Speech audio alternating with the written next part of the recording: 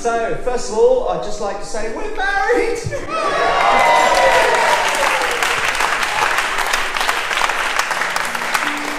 Wow.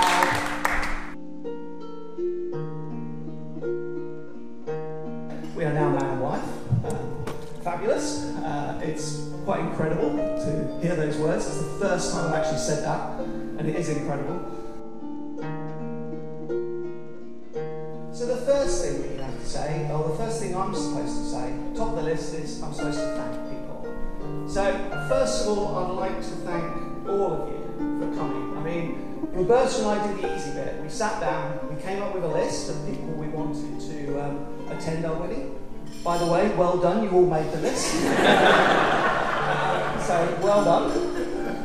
And then we sent out invites, and we sent out invites all around the world. I mean, we sent out invites to New Zealand, Abu Dhabi, Washington, Mexico City, California, Spain, Italy, and Norwich. And surprising to us is that you all turned up. I mean, fabulous. I mean, that's a real honour for, real pleasure for Roberta and I for you to have you guys here. I mean, to be honest, this day wouldn't have been the same without you.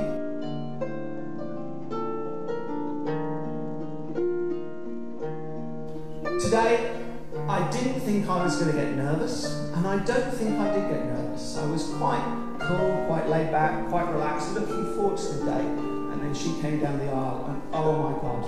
I mean, oh my God, she was beautiful. She was absolutely beautiful. Now, I've told Roberta this over and over again for the last X number of years, but my favourite time of day is waking up. And I love waking up next to Roberta. Not only is it great to wake up next to a beautiful woman, but also I like the fact that I'm going to spend a day with Roberta in my life, another day with Roberta in my life. And I feel that every day. Today, of course, ironically, on your wedding day, you don't wake up with your bride. But hopefully tomorrow morning I will, so that's fabulous.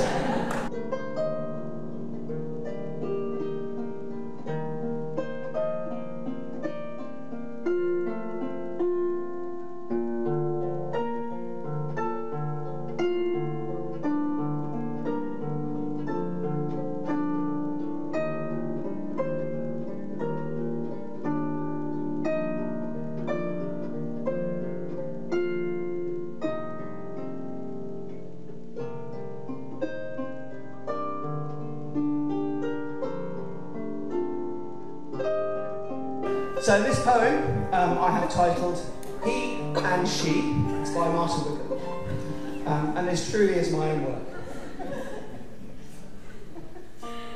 He never leaves the seat up, or his clothes upon the floor. The toothpaste has its lid on, and at night apparently he snorts. She is very clean and tidy, and he's often left confused. Leave things out at your peril, in a second they'll be moved. He's a very active person. He likes to run, push weights and swim. He also likes the lazy days, which is when she drags him to the gym. She has enough style for both. All his clothes she will choose. Going shopping to buy him a t-shirt, she'll return with handbags and shoes. He romances her and dines her and cooks all the food she likes. She will specify calories while he spoils her day and night. She thoughtfully looks at him, a question in her eyes. Am I too small when I stand next to you? He replies, no, you are fun size. He really loves her face and her figure and her mental prowess too. If he wasn't wowed by her beauty, she charmed him with her IQ. She says she loves him forever and let him buy a fast car. She may not like his music, but in her eyes, he's a rock star.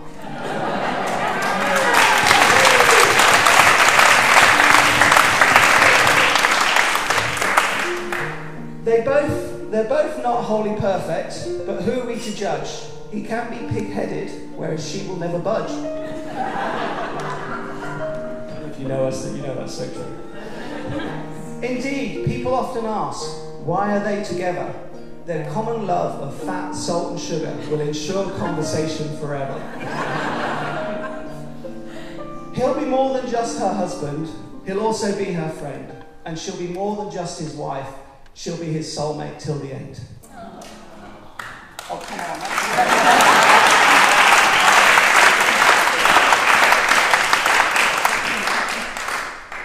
Roberta, these words are for you, and I'm sorry if I embarrass you for saying it in public, but I never knew what was missing in my life until I found you, and I'm so thankful for the tremendous changes you've brought into my life, and I promise to be that husband you've always dreamed about.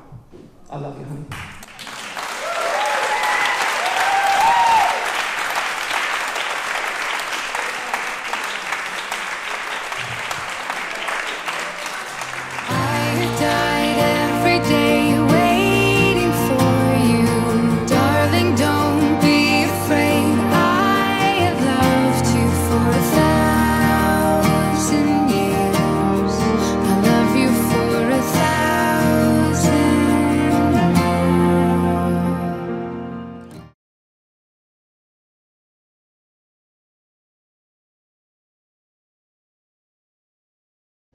Who's the smartest?